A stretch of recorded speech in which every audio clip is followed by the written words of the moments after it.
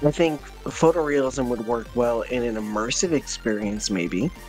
Immersive sims, I think, will benefit from the technology a lot more. Your Dishonored or your Prey or your Deus Ex series, those sort of things, I think will benefit from it more, but there are definitely genres that are not going to end up getting anything out of it. Let's say you have a fight outdoors. It's storming, and there's a 1 in 100% chance that lightning strikes in the area every, round of combat. Mm-hmm.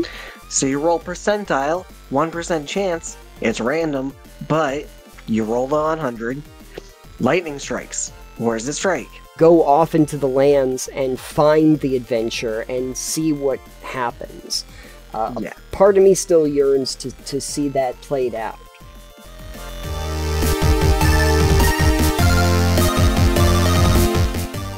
Alex, do you know what time it is?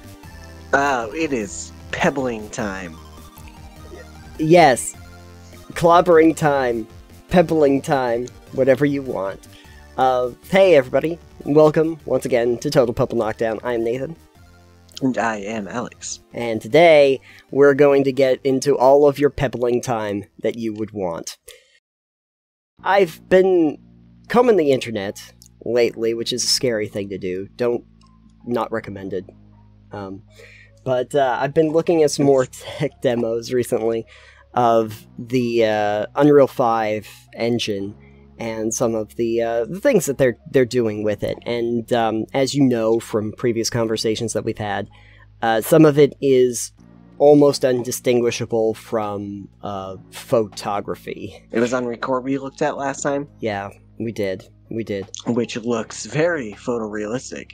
It does. Looks like you've got a real camera going through a real place. Yes. There's a couple other ones. One that was done is just a demo of going through a Zen garden, and the level of detail on the trees and the rain coming down.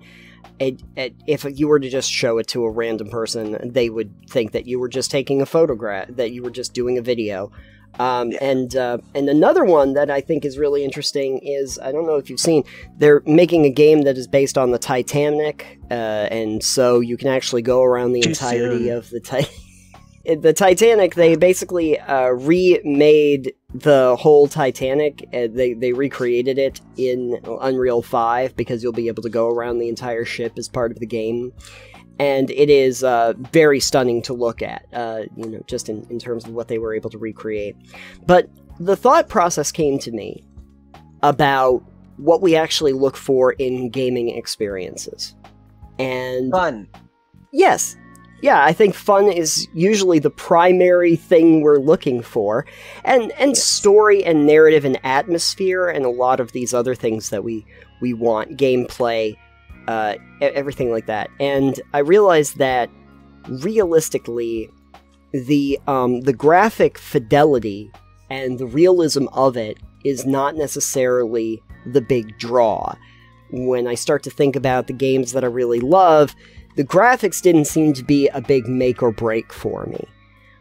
And so as I went through looking at these photorealistic pictures, I was like, well, now this is really neat. This is really great, but I don't know if it's necessarily what I want from a gaming experience, if that's really going to be the thing that I actually want. So, yeah, I'm gonna ask you, realism of the graphics and the sound design and all of those sort of things, how much does that factor into your enjoyment of a game? So for me, graphics themselves aren't necessarily the big draw for a game. Obviously, I can play games like World of Warcraft that I still play. They're very stylized. Diablo, again, very stylized. And enjoy them. And they're not, photorealistic. They are, for Warcraft, it's a lot more cartoony stylized than how it is. Diablo is a lot more realism-based, especially if you played Diablo 4 at all. It's a lot more realistic looking, but still not photorealistic. Right. Just different stylization. So I think the big draw for me graphically is more stylization than it is, photorealism. And for me specifically, and I know this does not hold true for everyone, but for me, I don't really enjoy, pixelated 2D games. Or pixel games. Right. But I feel like thinking about it now, it's not necessarily that they're pixel graphics in the games. Right. It's more so I don't think I enjoy as much in the way of the either 2D or 2.5D games. Oh, okay. Because a lot of those are side-scrollers or top-down. Mm-hmm. And I don't have an issue with them a lot of times, especially like in old Pokemon-type game. Those Sure. fill Top-down. that in, and I enjoy those, you know? But for a lot of top-down or 2D or 2.5D games like that, they are very simplistic in the things they do. Sure. Even if you're playing like Stardew Valley, which is, 2.5D, I think, maybe 2D, top-down. I think it's considered 2. Yeah, I think it's considered 2. Just the things you can do are very mundane. Well, yeah. I mean, but that is the nature, I think, of the mechanics more than anything else. Sure. It's interesting though, because I like a lot of 2D games. I like the old school Metroidvania style of games that are usually in that 2D style. I do like a lot of the top-down farming games, which are also sort of in that style as well. Or 2.5, it's on that plane. But I'm not exclusive to that. I don't have a horse in the race for whether I like one or the other. It has to do a lot with the experience that's there, but the graphics themselves don't necessarily inform it for me, whether I'm going to like it or not. That's why, with Pokemon, the old ones, I can play those. It's an experience I think I've got nostalgia for. Right. But for newer games in, pixel graphics in 2D style, it's a lot harder to grab me because technology's come so far and graphics have come so far that this is not the gaming experience I generally seek out, despite loving Pokemon as a game. Sure. Sure. But then, as far as newer games go, one of the ones I actually need to find a way to try is, Minecraft with shaders. Oh, if sure. you've ever seen those, where it's, not photorealistic, but really, you're, a lot better than just the blocky, pixelated graphics. Yeah. It is, nearly photo quality, and it looks amazing, and I would like to try that, because it looks like a totally different experience. Sure. But yeah, I don't think photorealism is what I need in a game. I don't play any games that would benefit from that, really.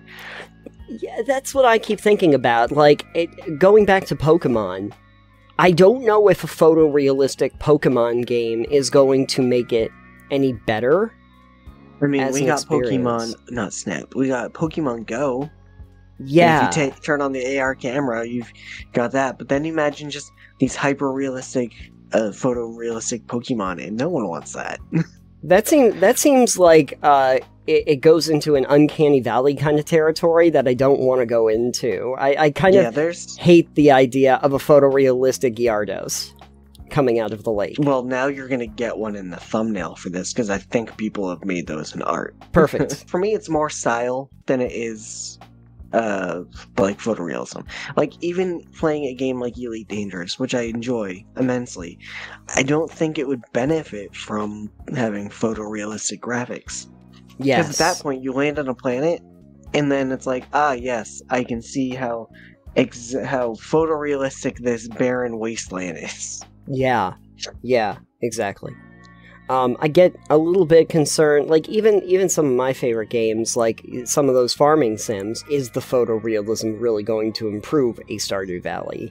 Or is it going to improve, a Dark Souls, or a Souls-like? I mean, that one, maybe, just from the tone and the look of it, I think photorealism would work well in an immersive experience, maybe.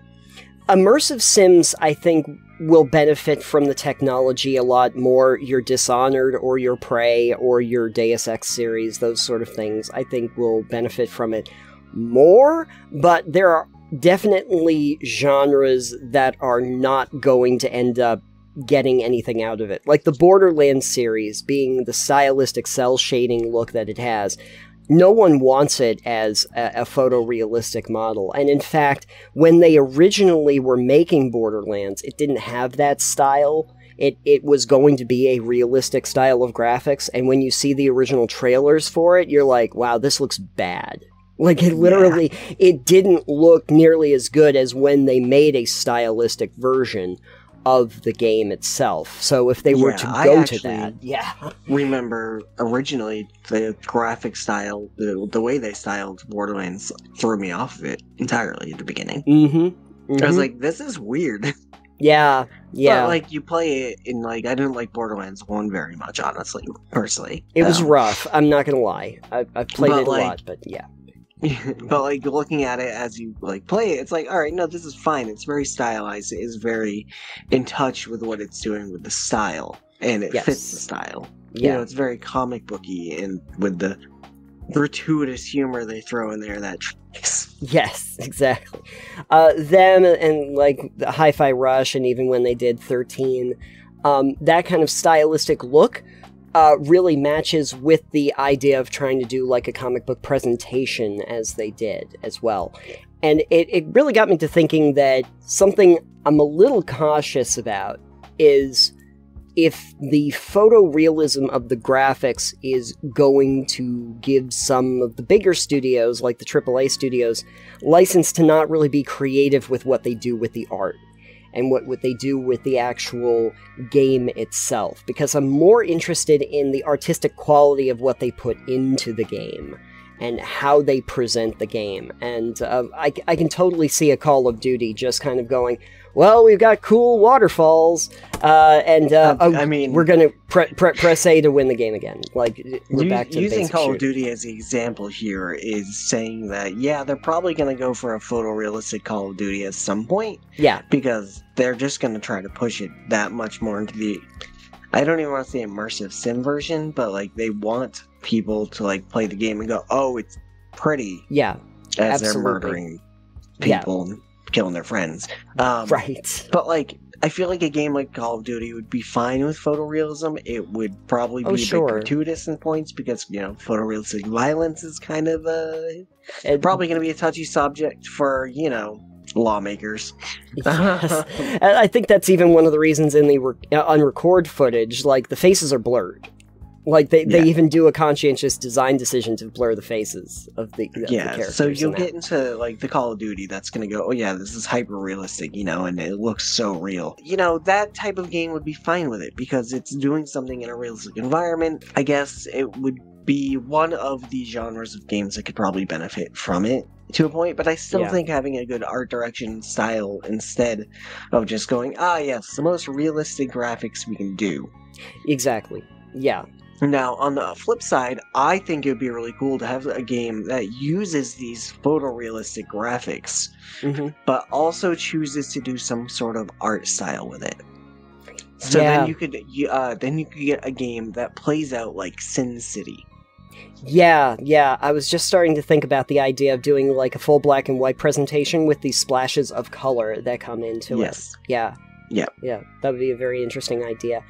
They did do a game, Saboteur. I don't know if you ever played that one. It was an open world game, and it was about Nazi-occupied Paris, like an open world sandbox. And the whole thing that they did stylistically was the world is black and white, and as you liberate parts of Paris, they turn into, like, full color. And so that was kind of like the big stylistic change that they did, is that there's this muted color in the places that are currently occupied, and as you liberate those places, the color returns to those districts as you go through. I could see that as being really interesting to do in more of a photorealistic style, in those open, I think, like, open world, like those open sandbox games. It would be really interesting to see that. Even in terms of, like, a Far Cry or anything like that. You know Ubisoft is going to try and use it as much as possible for the games.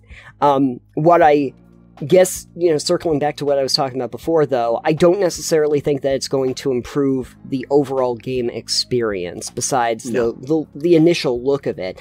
Call of Duty is not going to, like, change the framework of the game or use the technology to expand what you can do in the game, it's pretty much still going to be the shooting experience that you expect. Going to be interesting when they do like the old historical battles and how realistic those look, which, yeah, will be very impressive in the moment, but when you get into the like multiplayer experience, ends up being just as much of a like haywire mess as multiplayer shooters usually end up being for me. On the one hand, the technology is just incredibly impressive, but on the other hand, I wonder if it's really going to be utilized in new and interesting ways, or if it's just going to be the thing that they do instead of making innovative game experiences. On the bright side, we still have all the indie studios and developers that will make games, that will make interesting style choices and innovative game designs for us. So we don't have to bet on AAA. That's true, that's true. I do kind of like, though, that I think even indie studios will have the tools of Unreal 5 available to them, or whatever comes afterward, but will be able to, with those more robust tools and small teams, still make something innovative and interesting and do something neat with it. Even in some of the data that they did for like the MetaHuman demo, they showed how it can even be applied to stylistic characters. So it doesn't have to be a photorealistic version, but if a voice actor comes in, gets a face scan, the muscles and everything that they do in their face can also be applied to essentially a cartoon version of that, or cartoon character if they wanted to. Gonna hit the uncanny valley real hard when we do that. It's gonna be great. Can't wait to have those discussions. We'll do an Uncanny Valley, who wore it best at some point. Look at some of those metahuman things. See, are we optimistic or are we pessimistic about the future of video game presentation with these tools? I'll be in the middle there somewhere. I think there's always room for something new. Sure. Yeah. I'm on the positive side, but I always take things with a grain of salt because I've been hurt too many times before. So I'm mostly interested in what genre of games you think is going to benefit the most from a photorealistic graphic style. We're just going Elder Scrolls 6 photorealistic mode. Let's go. Yes. Let's see if we can do photorealism in the creation engine. Good luck with that. Let us know in the comments down below. I don't know if you've noticed, but it is very hot. Yeah, no, it's just a little bit. It's been 80s. Yep. Mid-80s. Upper mid-80s. 90s and some days. We're doing this in Fahrenheit. For those of you in not freedom units, we don't know what that is, sorry, but it is way too hot. We've actually been intermittently looking at, like, serious rain showers and then really oppressive heat. It's kind of like a constant back and forth between these two. Yeah. So much so that the river down the street from my place here has been flooding. Yeah. Sure, other rivers too, but, you know. Sure. It's the one that's nearby, so it's kind of an issue. Yeah. And because of those kind of extremes in weather changes, it has a tendency to influence a little bit of what we do on a day-to-day basis. So the reason why we're talking about this is when we get into a lot of tabletop gaming, and we're sitting down at a table, we don't have a tendency to talk a lot about weather and how that affects the game. We can easily say what the weather is outside. I gave you a set a little while back of weather dice, but there's no real mechanical or storytelling elements that we typically apply to it. It's kind of an afterthought, even though it's something we deal with a lot in the real world. I don't know if you have had any experiences playing games where the weather directly affected what was happening. I've had games where the weather is a set piece. Okay. Yeah. But it didn't really affect much of what was going on with the character. Yeah, yeah. Even in video games, we don't see it utilized a ton. I have seen some where, obviously, like in farming games, if it's raining outside, you don't need to go in water. And I have seen some games where they will track the weather and it might influence some of your business. I played Tavern Master for a little while, and it affects the number of customers that come into your tavern on any given day if it's cloudy or rainy or whatever. And then, of course, you have some games like Frostpunk where it is literally a mechanic of the game. Yes. Right. Frostpunk, it was very much an important factor in that game. So mechanically, Frostpunk did weather very well. Right. On a day-to-day basis, though, of, like, whether it's hot or cold or raining or anything, a lot of games don't really take into account how that's going to influence the story, how it's going to influence the mechanics moving forward. I will say, a section of gaming does take weather into account fairly often, but not in the story factor, just in the mechanical factor, and that would be any survival game that has cold and heat as a mechanic.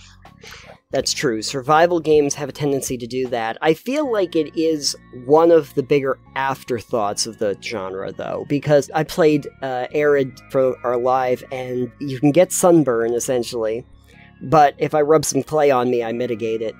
And there's not a lot of, like, changes in the weather from day to day, or, an adaptive or reactive world that you're in. A lot of times, they'll have games that say, oh, well, it's cold right now, and the solution is you wear thermal gear, and now it's not a problem anymore.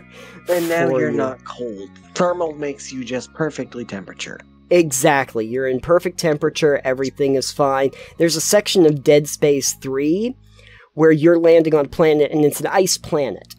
And you've been in space up until that point, which I would still think is pretty cold, but when you land on this planet, you don't have thermal gear. And so you can only be outside in this snowstorm for a limited amount of time before you have to get to a base where you have to turn on, the portable heating stations. Until, like, 10, 15 minutes later, when you unlock the gear that's the thermal gear, and now it's not a problem anymore. And that mechanic never comes up again in the game after that. So you have this one section where you're desperate to find shelter from the storm, and then after you get the right suit and it upgrades, you never have to deal with that issue again for the rest of the game. So it's very much just a casual, an occasional thing that is done to vary gameplay, but it's not a continuous issue where things constantly change with the weather. And I wanted to think about some of the ways we might be able to actually utilize weather in a more interesting way in games.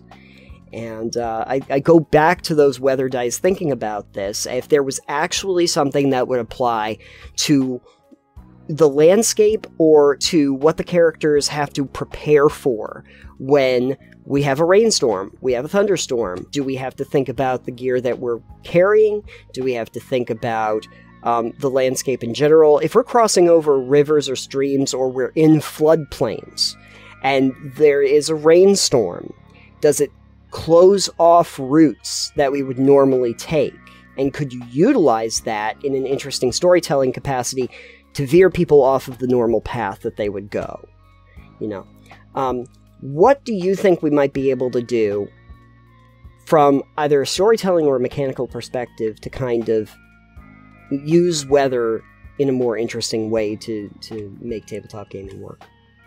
Well, for tabletop, it's a lot different. For video games, there's either going to be one of two types of weather. It's going to be either scripted weather sequences that are going to happen and break things, for instance.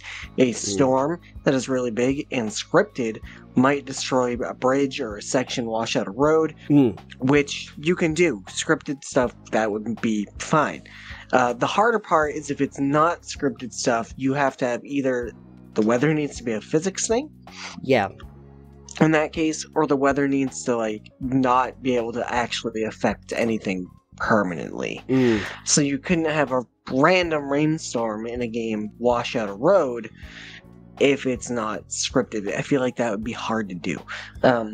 Tabletop, we can get away with a lot more because the world is not real. It's not rendered anywhere. It's not physically taking up space. I guess not physically. It's not taking up space on a hard drive to compute that. It's taking imagination, maybe a little drawing if you do that, maybe miniatures if you do that. Tabletop, you can do a lot more. You could have weather vary drastically if you wanted to. It depends on your world. But you could be like, oh yeah, there's a tornado. Mm-hmm. Which I'm sure there are mechanics in most games to deal with different weather for being like heavy winds, heavy rains, like heat. Sure. Lightning is a thing. There's a lot of ways in tabletop you can make the weather actually better for storytelling and better for like dramatic set pieces or even actually have an effect on things. Let's say you have a fight outdoors. It's storming and there's a 1 in 100% chance that lightning strikes in the area every like round of combat. Mm-hmm. So you roll percentile, 1% chance, it's random, but you rolled on 100, lightning strikes. Where does it strike? Nearby, you figure that out. It could be a set piece, it could be just random and terrifying. Sure. Maybe the entire enemy like crew gets lightning strikes a tree behind them and they all fall to the ground because lightning just coursed through their bodies and stunned them. Sure. If not killing them. Sure. Drop a tornado in the middle of a battlefield. Yep. Suddenly you've got a giant set piece that is also destructive. And can create knockback effects, for that matter. Either that or pull everyone in and throw them around. That's also fun. And then there's fall damage that you have to take into account. Destructible environments, all of that good stuff. Yeah. There's lots of things you can do with weather. You could make it just a story element. It's been hot. It's been hot for a month. It has not rained in 2 months. Rivers are drying up. The place we get our water from is empty. Yeah. It's a story element now. It is affecting everyone. You're having to ration water. Create water spells are like a gold mine, but also those are drying up for some reason. You could also utilize some of the mechanics that are actually in the game in an interesting way. Like, I know in Dungeons & Dragons, you have certain spells, like fire spells, where you would be able to ignite certain flammable objects. Even like lightning bolt and spells like that will do something similar. Going back to that lightning example, or even during an oppressive heat storm, you can play around with that mechanic. For instance, if there's oppressive heat, there is a bigger danger of fire. Maybe it takes far less for any of those burnable surfaces to actually catch on fire. Yeah, or maybe you throw an errant firebolt and it catches a forest on fire. Right. Things that are not necessarily even flammable generally might start to become more of a hassle. If you have oppressive rainstorms and such, I can see it washing out bridges. I could also see it flooding certain areas, which would cut off entire trails of your passageway. And even in a more tactical sense, there's an interesting idea of like, you end up in muddy, wet marshlands, and it affects how much your party can move. It affects how much the enemies can move. If you end up on ice, you might have to roll a percentile dice to see if you slip, or if you fall down, or even through the ice entirely.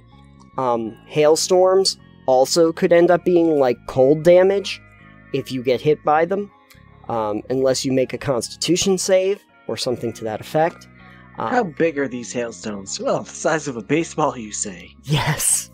This is always fun if you end up like on the mountains of like, what is it, the spine of the world, where it's like, and then a gust of wind comes along. Does it knock you off? Yeah, and uh-oh. when you're on those really, really steep cliffs and the gust of wind comes, oh no. That's not good. I feel like more often than not, weather comes into play when it's an issue.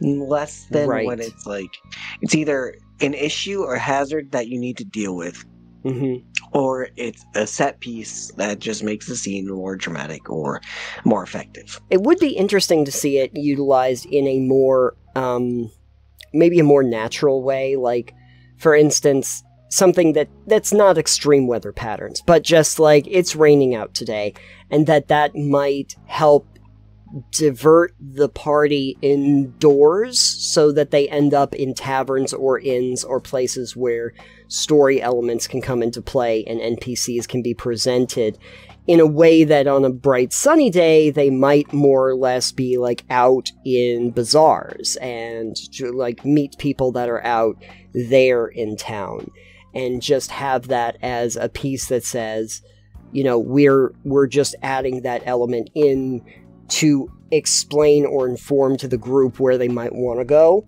and then add in the story elements around that. It doesn't have to be the, you know, it's going to kill my party because we ended up in a landslide, you know. Which, although it could. You could still kill the party with landslide. A total landslide knockdown, if you will. Yeah, I've heard about those. Do you think that I'm overthinking this like I normally do, or is it just something we never talk about? Time. No, okay, good.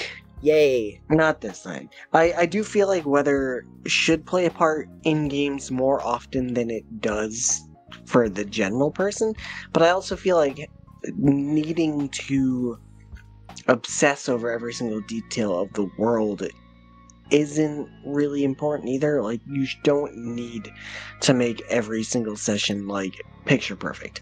Sure. And if it's not gonna be a set piece, then you're not gonna describe the weather. Right.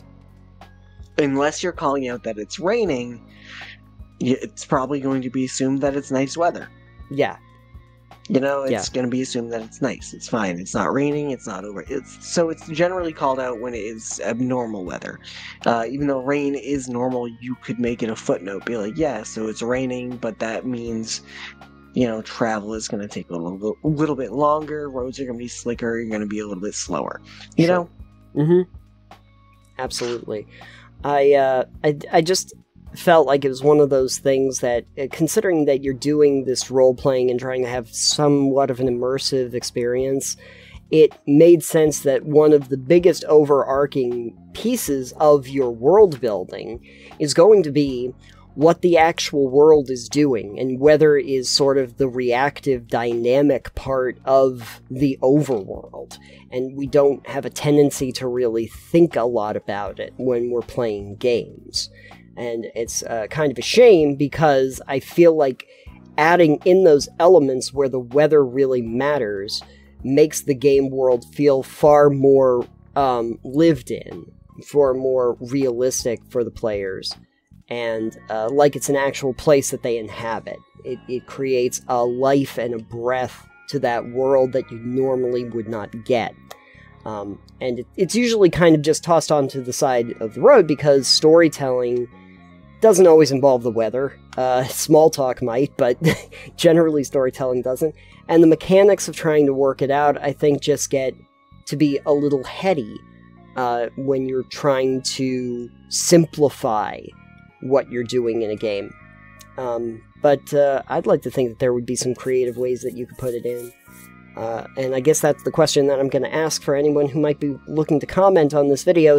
Do you have any creative ways that you can utilize weather in a game, and have you tried those out? I'd be interested to know, so that we can try to figure out if we can do that at some point next time we play, sometime in the distant future. So Alex, I don't know if you've noticed, but I have a tendency to like that Borderlands series. I've noticed once or twice, maybe. Yeah. So recently I was able to pick up Tiny Tina's Wonderlands. I keep wanting to say Wonderlands. You're thinking of Tales of the Borderlands, aren't you? I'm thinking of a million other things. It's like part of the Borderlands series, but yeah, I picked up Tiny Tina's Wonderlands, and I've been tooling around with that game. And something interesting happens in the story, and I'm not going to give any like specific spoilers, but this might be a mild spoiler for folks that are out there, is that in the game, Tina is leading your character through this adventure that is in her wonderlands, and it's in a game called Bunkers and Badasses. And Yes.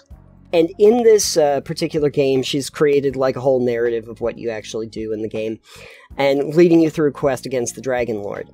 There's a point in the game fairly early on where you realize that the control of the game has gotten out of her hands, and she doesn't even know what's going on anymore. It's taken on a life all of its own. And I guess the thing that really struck me about that was how interesting it was that the person running the game would eventually get to a point where the control gets taken out of their hands, and then they're trying to like scrape together to figure out how they adjust for this random chaos that has now befallen the game itself. And it wasn't from the players necessarily, it was from the game world, like the game itself. And so I thought to myself, we'll take a little thought experiment. Is there a way we could actually create what I'm going to call chaos mechanics? Sure. Into a game? Any thoughts? Lots of them. Great. So I know you didn't really play much of 3.5 ever. No. For D&D. Back in the old days, there were these things called random encounters. Yes, I do remember that. And there were tables for random encounters. Lots of tables you could roll on. Oh, you're wandering through the plains, adventuring? Roll on this random encounter table and see what you find. Oh, you're in the forest? Random encounter table. There was a random encounter table for pretty much any environment you were in, including urban. Sure. And so a way you could randomize a little bit of that and add some chaos and just random combat, which, people are hit or miss on, was that you could go, hey, I'm going to roll, you've been out here for a while, not much going on, you're just kind of traveling or whatever. Random encounter. Mm-hmm. Throw some chaos in there. The newer editions of D&D have kind of moved away from that, largely, I feel. Yeah, I think that there's more of a curated experience that they're looking for from, like, I'm not sure about 4, but in 5, definitely, it feels like that. Yeah, so those are ways you can throw chaos in there, but I feel like a lot of the players, newer players especially, are looking for more of a crafted experience. So Sure. Throwing chaos in there is a bit harder with some groups than others, especially in how the game is kind of played more or less in overall scene as it's played. But you could absolutely throw stuff in there. I think it would be best to make sure your party and your group is okay with that. Yeah. Because some people don't want, oh, you threw trolls at us for no reason. It's like, well, you guys just happen to wander into a troll's lair. They're probably going to be trolls there. Yeah, it's very typical. In the 3.5 rules, I'm just curious, does the DM actually decide when those encounters are going to come into play, or are there actual rules of when you roll for the random encounters? I think the DM just kind of figures out when they're going to happen, but I think there's not a rule, but a suggestion there for every 2 hours of travel or something like that overland, you should roll at the encounter table or something. Oh, okay. Okay. Something like that. I don't know what it is. It's been a while. I cannot remember what the suggestion might have been for that, but it's if you're just looking for something to cause filler and have them fight something, you can roll. And they had a list of monsters from CR 1/4 to CR 10. Sure. Perhaps. Sure. Really random. You don't know if you're going to fight a bat or a freaking frost giant. Perfect. Love it. Yeah. I ask only because if the GM is choosing when to actually do the random encounters, is it really random? Because the person who's running the game is deciding to throw a random encounter at the player. But if it's a mechanic of the game that creates randomness, then it's kind of out of the hands of the GM who's running the game. Yeah. I mean, currently you could do some sort of randomness with a chaos magic sorcerer? What is that one? Oh, a wild magic? Wild magic. Sorcerer, yeah. Or you could throw wild magic zones in there, too. Those are things that you can exist in. They can be pockets of wild magic. Yeah. If you want a little bit of chaos. Sure, yeah. Didn't I end up... I think you had mentioned at one point when we were playing our campaign that we were actually in a wild magic zone at one point. Yes, when you were I just never threw a spell. The gnome's home. Yeah, in Nomengard. We were in Nomengard. Whatever it was, yeah. Yeah, and but I don't think I actually threw any spells at that time. You threw some spells, but they didn't trigger any wild magic effects. Okay. I rolled for that. Okay. Did you ever listen to Adventure Zone? No. No, okay. So they did a campaign called Ethersea, and it was Dungeons & Dragons, but it was a heavily modified one, where they had a world that was under the ocean. One of the things that they did, they had their own ship, and they had like a preparedness rating for the ship, based on what rations that they had, and some of the other equipment that they got, and everything like that. Before they went out on a mission, the crew had to roll a 100-sided die. And there was a table. Basically, they roll the die, they get a number, and then their preparedness rating gets added to it. Like it's like a stat bonus. And Griffin, who was running the game, had a list of essentially like 100 encounters. From 1 up to 100. And would basically, once we got a number established, would throw on the way from the main city to their mission whatever that die roll said. And it was not just like you now have to fight these dudes. It was NPCs that were introduced that would have not been introduced otherwise. Big encounters that would then become something later that trigger these events early or in different ways. The uncovering of an ancient civilization, I believe, was actually one of the random encounters that they rolled for that ended up being a whole thing in and of itself that changes kind of the course of what happens in the game altogether. Mm-hmm. And so that was like an element of randomness that gets added in, even though, Griffin knew what all of these were. Yeah, it's a curated list, essentially, but you're not picking what you do by yourself, you're letting chance pick it. Right. You're leaving the luck to the players of figuring out what to do. So imagine if they just rolled the same number 5 times. Yeah, I don't know what you do. Wow, we have found 5 lost civilizations today. This has been astonishing. Yeah, exactly. We only thought there was 1. We found 5. What are we gonna do now? I remember in the first campaign, they did something similar, which was when they were getting gear, and he created this, essentially like a gashapon machine, and these little capsules would come out, or big capsules. They'd spend their coin that they got from the organization they were working for, and they'd throw it into the machine, and they would roll a die. And the die roll would determine the piece of equipment that they actually got. So it was randomized what kind of cool, magical piece of equipment that they got. And when they talked to him about it, he explained that while it does seem like you were getting good equipment for your character class, what I did is I created a random item list for each one of your characters. So you have a cleric, and you have a wizard, and you have a fighter.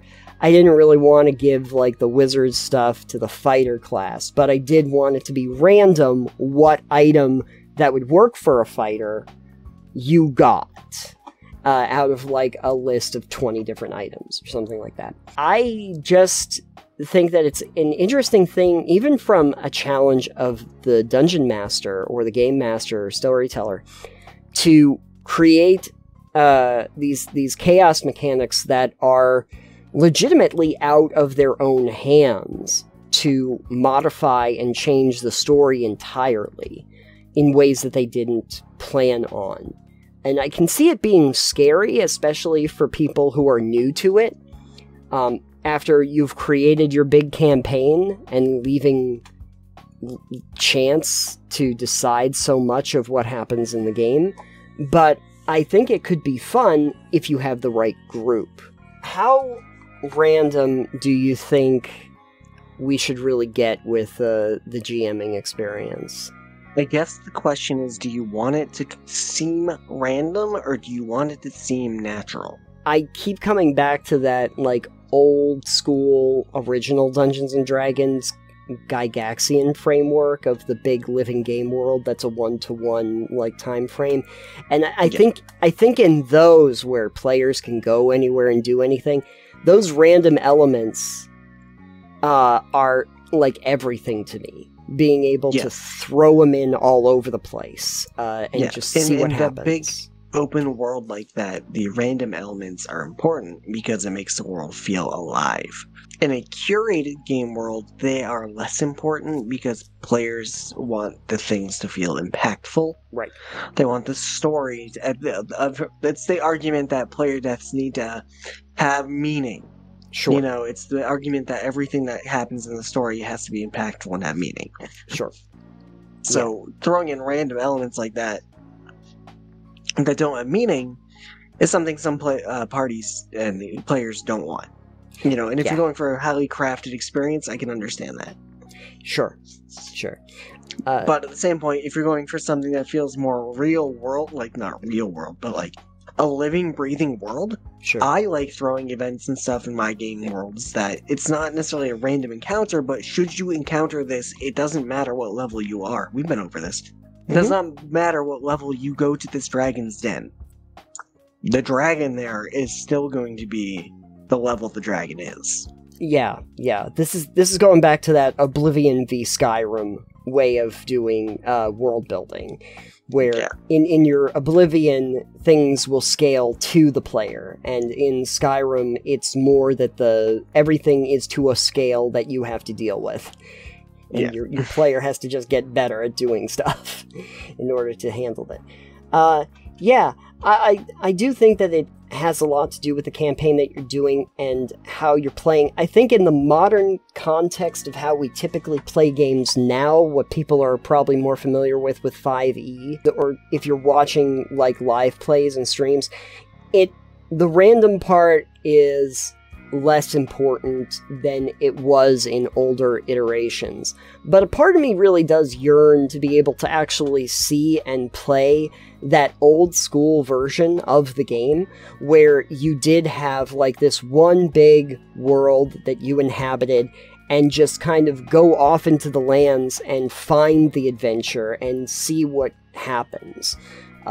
Part of me still yearns to see that played out.